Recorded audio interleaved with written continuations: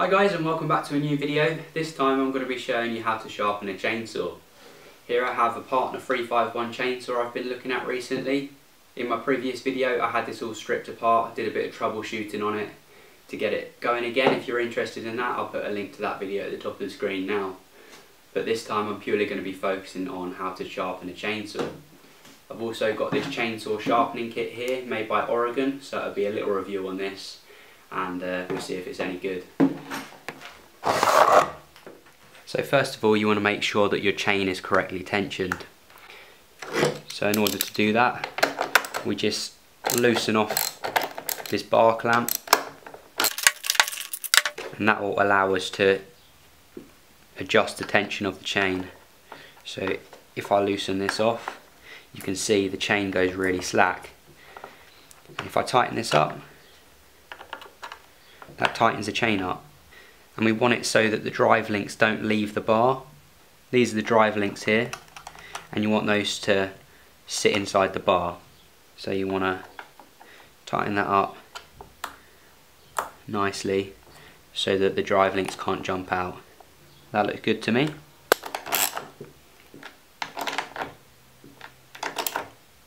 I'm just clamping my chainsaw into a vise.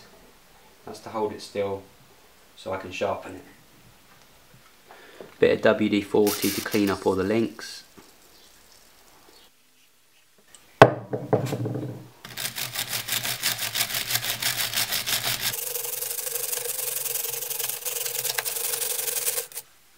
All I'm doing at the moment is just cleaning up the chain.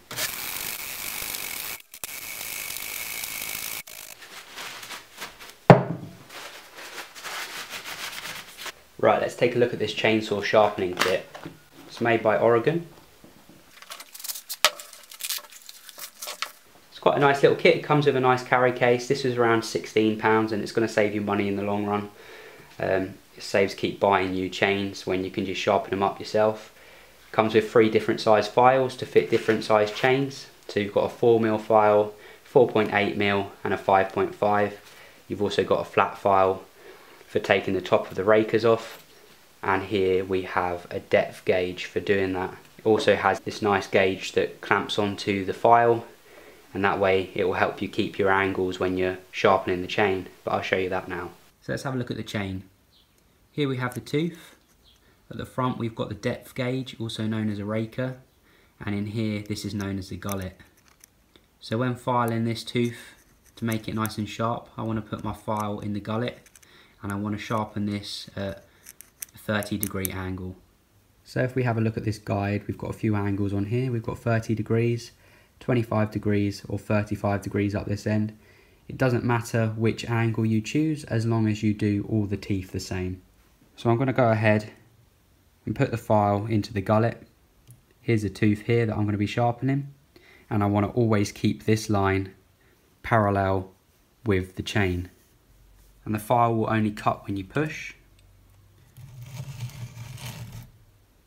So there's no point dragging it back through, or else you'll just make your file blunt.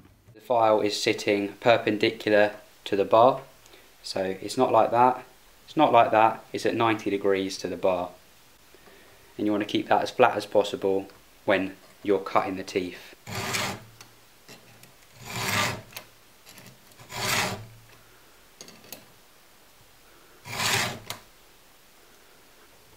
So what I found is when you're sharpening each tooth,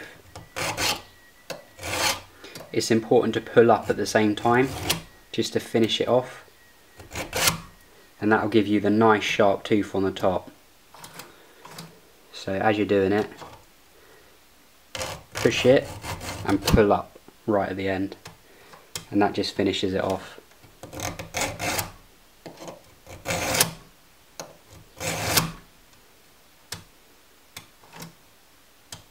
Razor sharp. Once you're happy the tooth is nice and sharp, you just need to take off the top of this depth gauge, or raker as it's also known. So using this that comes in the kit, you can put this over the top of your tooth, and it just leaves a little bit of the raker exposed, and then you can just file off carefully the top of that raker. If you set this depth gauge too low, then you'll be cutting off too much material and it could potentially stall your saw. If you don't take off enough of this, then you won't be cutting much at all. Depending on where this raker or depth gauge is set will depend on how much material you're chipping off every time the saw is going around. That link's done now, so I'm just going to paint that.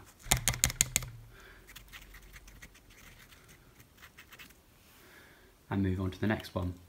One thing about this kit, I think it should have included 2 handles because I have to keep going between the flat file and the round file. And I can't get the handle off of my round file now because I had to hammer it in, it kept falling off. So yeah, that would be an improvement to that kit. I did buy a slightly cheaper one before that just included the 4mm file, and I think that was better, to be honest. It was about £10 rather than £16. If you only need the 4mm file, that's a better kit because it did come with 2 handles. Other than that, it's alright, it's not too bad.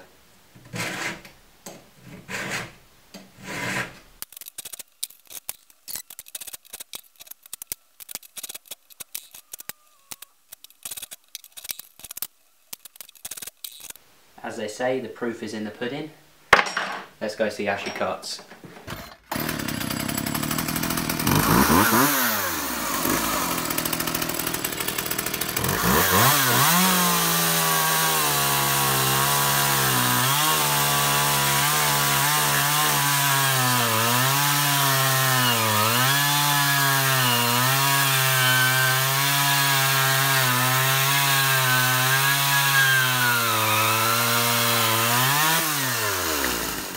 I just made a test cut and it really was like powder, the sawdust, so I've taken these rakers down a bit more with my file, so hopefully it should chip off a bit more this time. Most of the time people want a chainsaw for cutting up logs and they want to do it nice and quick, efficient, so I've taken the rakers down a bit more. The teeth are nice and sharp, so that should cut much better now.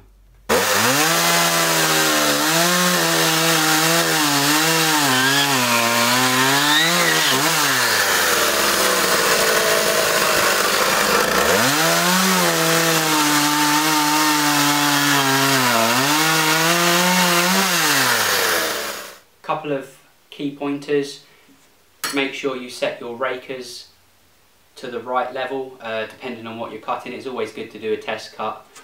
Maybe start by filing them down to this depth and then go and do a test cut and see if you want to remove a bit more, because I definitely had to remove a little bit more off of the rakers as it was just dust really, having removed that amount. You remove a little bit more and the chips are a bit bigger and you get a quicker cut. When you're filing, make sure you do that lift up cut just at the end.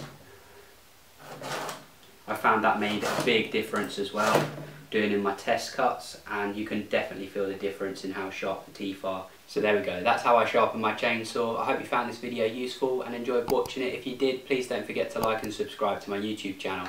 I'd really appreciate it, and thank you so much to everyone that's already supporting the channel. Take care guys, and hopefully I'll see you in the next one.